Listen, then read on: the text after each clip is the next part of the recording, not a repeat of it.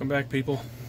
In the last video I finished up reassembling the carburetor and it was getting ridiculously long. I think the final video ended up at like, I don't know, well, it was like 52 minutes or something ridiculous. So if any of you made it through that and are still here, see you in heaven because you're a saint. So this last video, as promised at the end of the other one, is going to cover basically all the final adjustments per the Mercruiser manual, service manual. I covered some of it in the assembly video because it's kind of critical that you set it as you're putting things together, like the float height and all that kind of stuff. But I'm just going to go through anything that wasn't covered in terms of initial adjustments, and I'll recap the values and stuff like that that may have been covered in the last one, just so it's all kind of together in this one video. So that being said, grab some lubrication and here we go.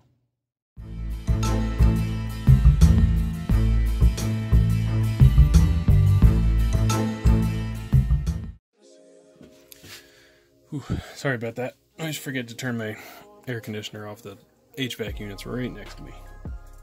Okay. So the setup procedure I'm going to do here is for my 5.7 liter specifically, but all these values are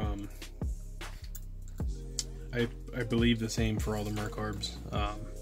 But you'll want to verify for yours if it's on like a 3 liter or something like that. But the manual I have covers the specific year range in a 5 liter and a 5.7, and all the values are basically the same in terms of setup procedures. So again, just double check. I can't verify that yours is the same, but anyway. So let's just recap things that we've already done. So when we were assembling, we already set the float, and we set the float level to 9/16 of an inch and the float drop to 1 3/32.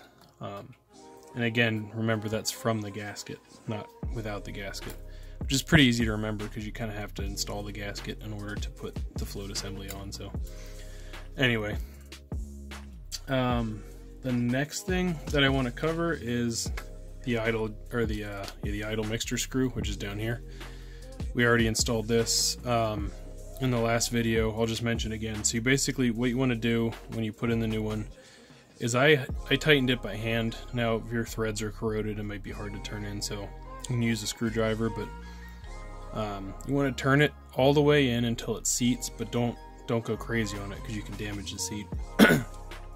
And then what you want to do is back it out 1 1/4 turns. Now that's the recommended setting from the manual, but that's something that you're going to want to tune on the boat, and I believe the correct procedure is actually to tune that with it in the water at operating temperature, and I believe it's even in gear. Next thing is the the pump rod. So over here on the linkage, this is the pump rod.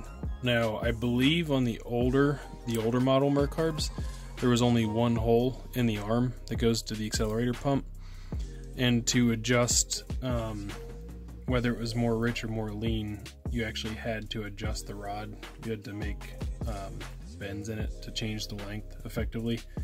But on my particular model, they actually have 3 different holes. So what that allows you to do is change whether or not you get more or less fuel. And the recommended setting is, what would make sense, is the middle hole.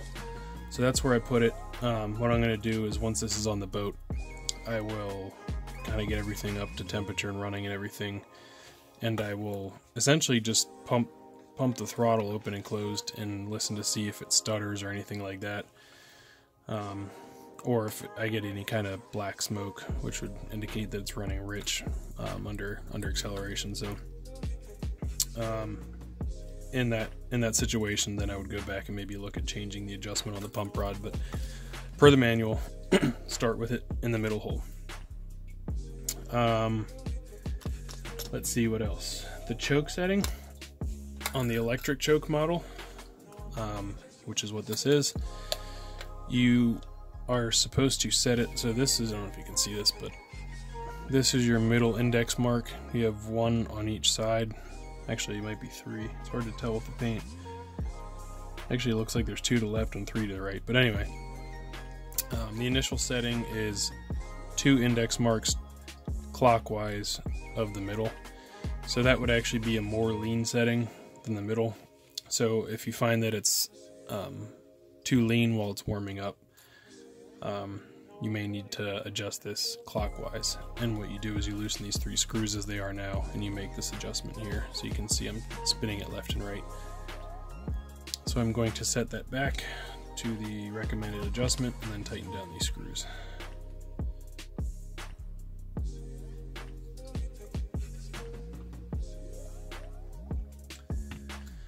Okay, what else?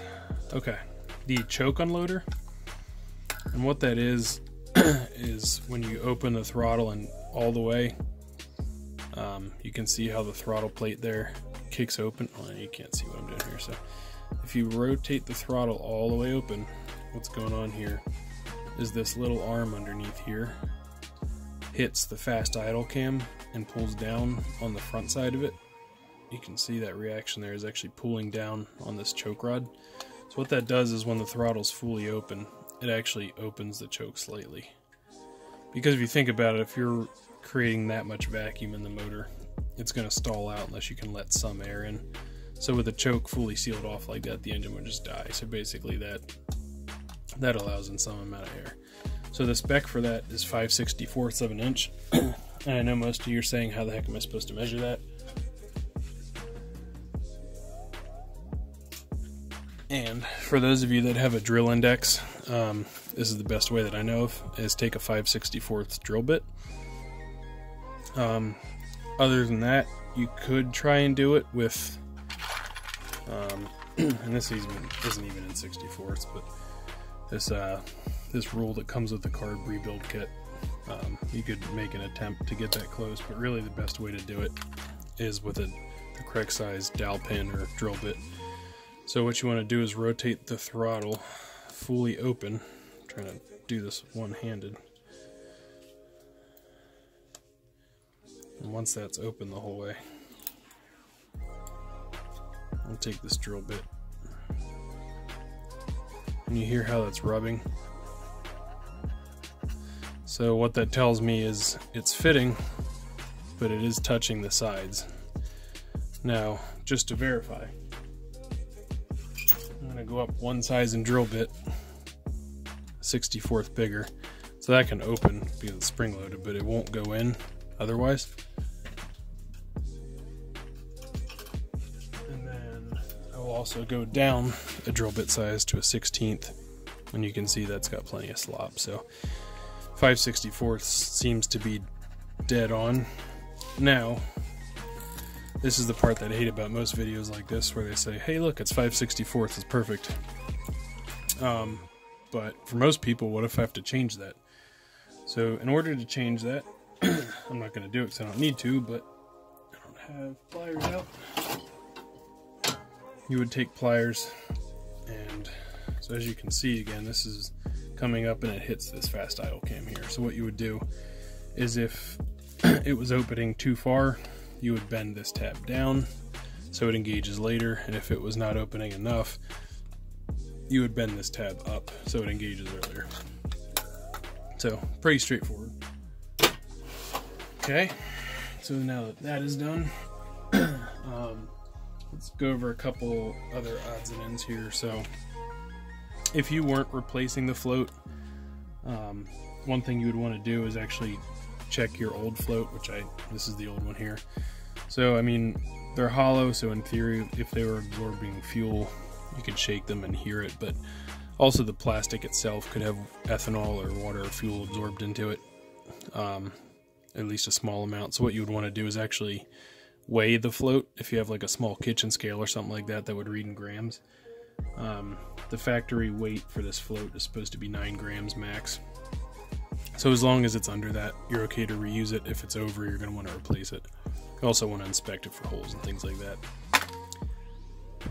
Okay, so the last thing we need to do is adjust the idle speed screw, and I'll show you how to also fine-tune the idle mixture screw. So what we want to do as a preliminary setting is we want to open the choke fully, because that'll rotate the fast idle cam down.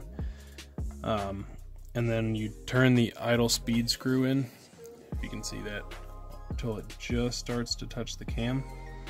And then what we want to do is go 2 full turns. That's good there. So it's just touching. That's half, 1, 1.5, 2. Okay. So now that is adjusted preliminarily again. So now the key point here for this next part is this is going to be done on the boat. So once this is in the water, you are going to want to start the motor, get it up to operating temperature until the choke is fully open, and then okay, so the idle mixture screw. So this is what we're going to do to kind of get this fine-tuned in. So we're going to want to adjust this in the water in forward gear in the idle position though. You want to rev it up to the throttle plate being open. You just want it just clicked over into forward gear at idle. Now what we're going to do is once we're in that condition, we're going to tune this idle speed screw until it's idling around 600 RPMs. And ideally you're going to want to use a shop tachometer for this, just because boat tachometers are notoriously inaccurate, especially at low RPM. So if you have a shop tack, use it here. So once the engine's idling at 600 RPMs, then what you're going to do is, it's going to be hard to get to on the boat. That's a good place for a flexible screwdriver. The idle mixture screw down here. So if you remember, we initially set that to 1 1/4 turns out. But what you want to do is, with the boat running, again, I'm going to reiterate this 1,000 times, in forward gear at idle, in the water, what you want to do is take your screwdriver and turn the idle mixture screw clockwise inward, and turn it very slowly until you notice the engine speed starts to drop. So what's going to happen is you're slowly leaning out the idle mixture at idle. So once you notice it start to drop, then what you're going to want to do is turn it back the other way counterclockwise, and you want to count the rotations as you're backing out. And as you go out, it'll start to, you'll notice it'll probably start to idle up, and then at some point it's going to start to bog down and kind of idle lower again, and that's because it's running too rich. So what you're basically trying to do is, once you notice that when you're coming out and you're counting the turns, you're going to say it was 6 full turns until you started to notice it bog down again. So what you want to do is, in most cases, you're going to want to split that difference. So then you'd screw it back in 3 turns. So that would get you right between the two in terms of ideal mixture at idle. Sometimes it may be slightly varied from that. And some people also like to use a vacuum gauge for this procedure, because your max vacuum would also indicate kind of your most ideal mixture at idle. But this will work. Vacuum gauge is probably more ideal, but this is per the Merc manual, so that's what I'd recommend. So once you get that set somewhere in between those two extremes, that'll be your setting. And then what you're going to want to do is come back and then readjust your idle screw, now that your mixture's set correctly, to where you're idling between 650 and 700 RPMs in forward gear in the water at idle. Okay, so that pretty much covers all the specs for the assembly process. So we got this thing back together, painted, all the gaskets, new components installed, all the settings are verified. So this thing is basically ready to go back on. I'm pretty excited to see how smooth it runs, hopefully, knock on wood. One other thing I didn't cover is, obviously we may need to tweak the choke setting.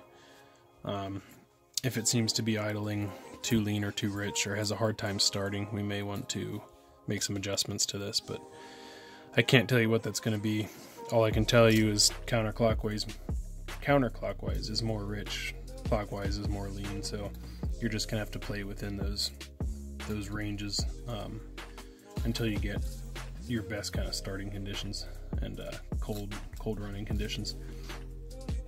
Okay, so that should conclude it for the Mercarb rebuild series. I know they were long, sorry. I just tried to go into much detail as I could. I don't want to leave any steps out. So with that done, I'm going to find the correct gasket to mount this thing to the motor and bolt it up, and we should hopefully get this thing in the boat soon. Mounts are done. Just need to drill the holes for the lags, glass the holes, re-drill them, and get this motor in. Thanks for watching, guys. See ya.